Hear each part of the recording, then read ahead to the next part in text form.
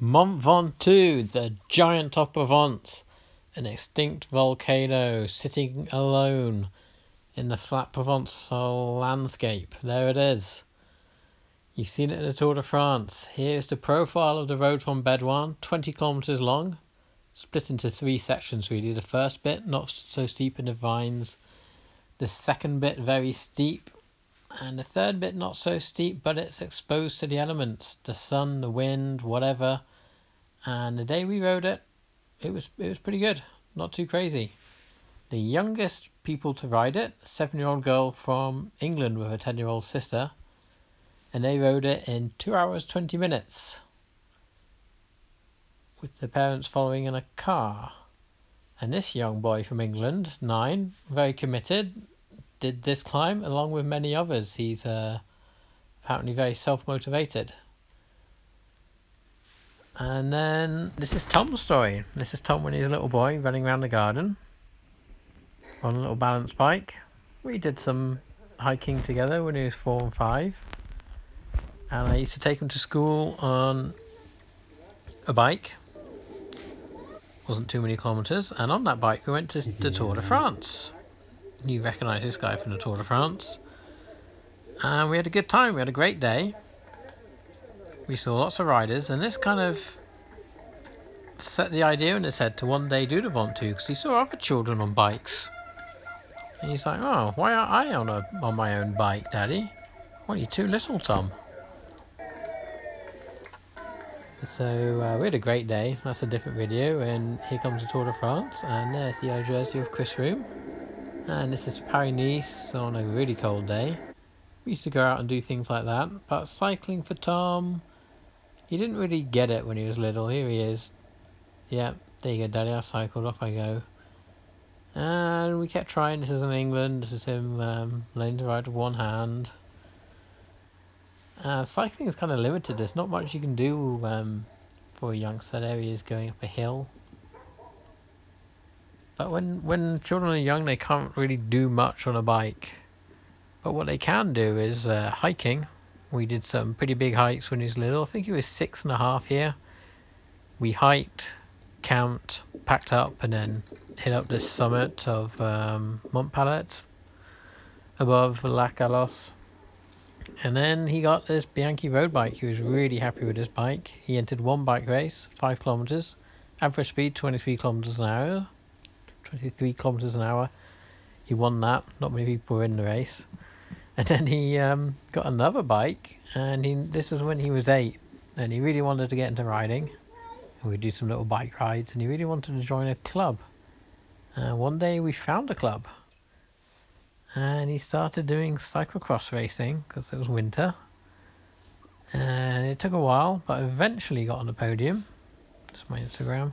There he is with Mr. Tumble, and he got a 3rd overall, so he was super happy.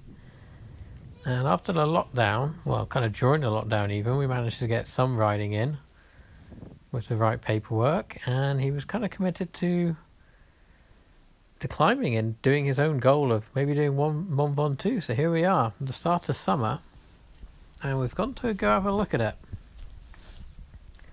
I've got the bikes ready. We've slept in a town just near Bédoin, and Tom's about to wake up. I was hoping to get out early, but he went to bed a bit later than he should have. So here's some breakfast. And then off we go. And this is quite early in the morning, 7 something. And we've only got around 10 kilometres to get to Bédoin. And the deal was I had my hand on his back to push him along this section, to just help him to get to Bédoin. He rode a lot of it, but I said I'll give him some pushes to Bédoin. And there's the Ventoux. It's a big, big, big thing. And this is Bédoin in the morning, and off we go. That's it. He's on his own now. And this is the start of the climb, and I believe it is 8:10 a.m. A little later than I wanted it to be, because you know the sun is hot. And he's off, and we're having a good old chat. And this is it. He's already in gear 2, very low gear. And we're just taking it slowly. We know it's going to be a long, long climb.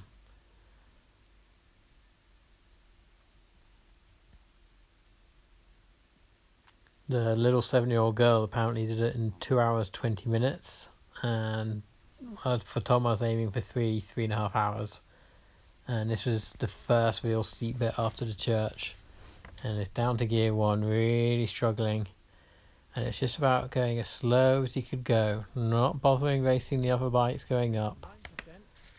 And we read the little signs, we say how far we got to go, we're at 1,000 meters of altitude, and this is just as slow as you can go. Keep it slow, just roll along. And I had all the food with me, the bottles of water, I was talking to him about the trees, keeping him cool, making sure he wasn't going too fast, and keeping him motivated. And we're in the shade in the trees and that was nice, but in the sun it was hard, and this is a steep climb. And here we said let's have a break. We'd already had a 3-minute break at the church. And here we had a 9-minute break in this cabin looking at the cars. The old racing cars and racing up the hill. And then we're off again, and this was hard because the sun was starting to get higher up and there was less shade behind the trees. And this was like, okay, you know, do I say let's turn around? Do I say okay, we'll come back another time? But we just kept plodding on, and it was hard. And then we started getting nearer the chalet, and I was talking about this is Dutch corner, and this is where Froome had his crash, and he had to run. And Tom suddenly, you know, chirped up. He got more motivated. I was trying to like keep his speed down, but he was going, and we were getting near the chalet, and that was when we were planning to have our next little pause. And yeah, he's really floating up the climb now. He can sense he's done most of it, and here we are at the chalet, and it was hot. And I had lots of water with me, and I knew there was a place to fill up the 3 bottles here. So we go, fill up, and we had a 10-minute and 30-second stop there, and then off we go again, nice and slowly. Give him a bit of food to eat. And this bit, he rode on his own, no problems. It's not so steep. I think this gear ratio was right for around 8%. 10% he was struggling. 8% it was working. He could see that the finish was almost there, and he knew he could do it. And the road was kind of close to cars, so it's nice and quiet. No crazy wind. The sun was getting hot. We know the dangers of the sun.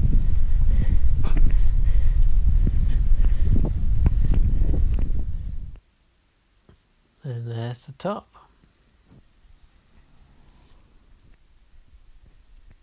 Oh, he was tired here, but almost there, Tom. And this is the raw footage all the way to the summit now.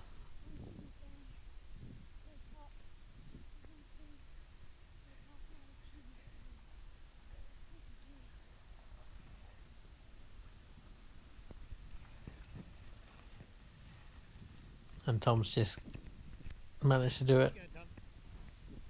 And the time was 2 hours 59 minutes and a couple of seconds. I'll block him, you go. Or bedoin to the top. And the average speed was 6.7 kilometers an hour, which is nice and slow. That's what it should be. Nice and steady.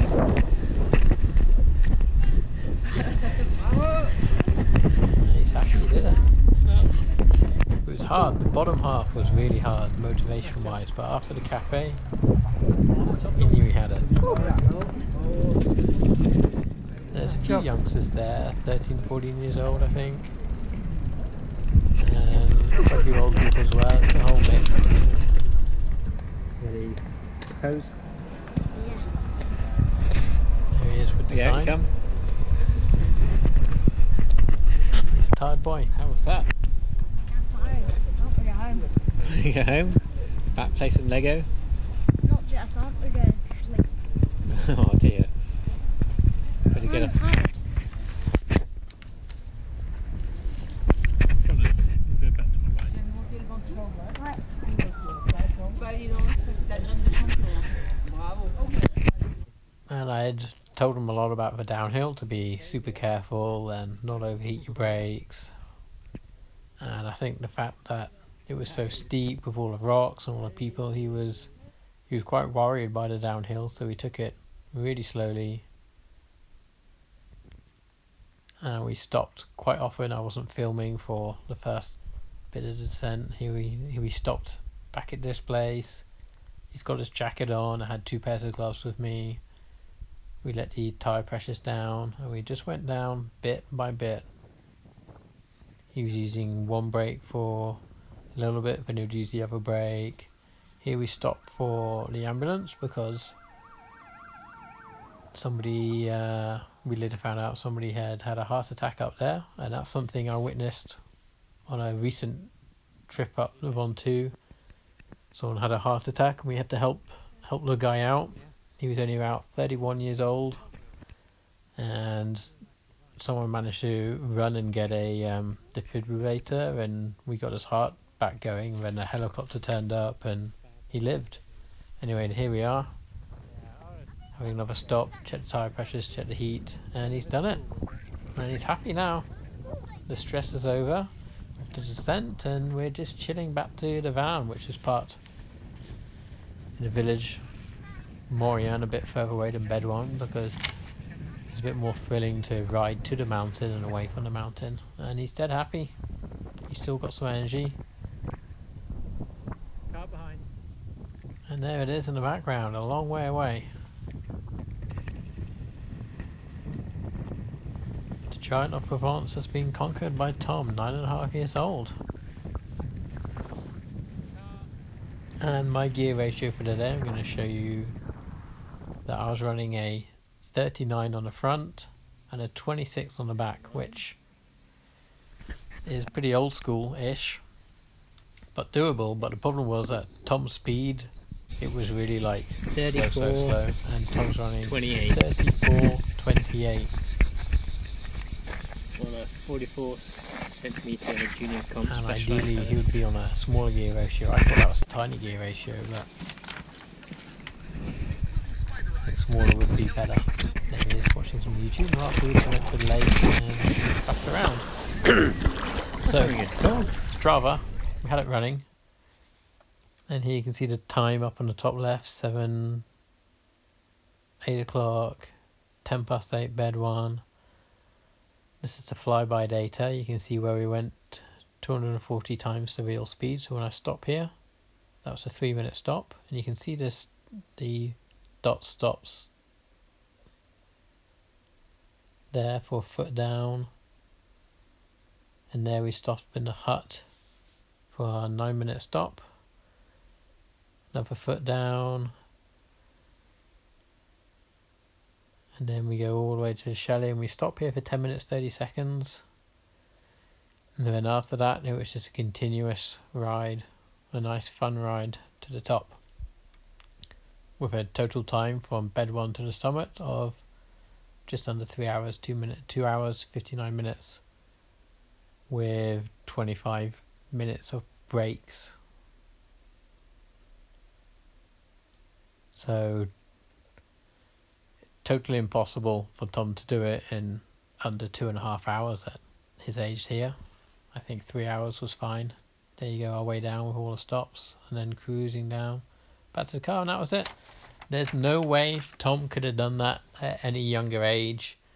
He lacked the skills to ride down the hill. He lacked the skills to do the gears. He lacked the riding ability to keep motivated on a climb. So I think 9.5 was as young as possible for Tom, and it was tough. And I think by him doing these hard things, it teaches him that when something is difficult in life, that he can do it. And we did that day safely, early. That's a mountain I've climbed many times, and we did some local hills, and it went well on the day. Nothing went off plan. It was a good day. He was happy. All good.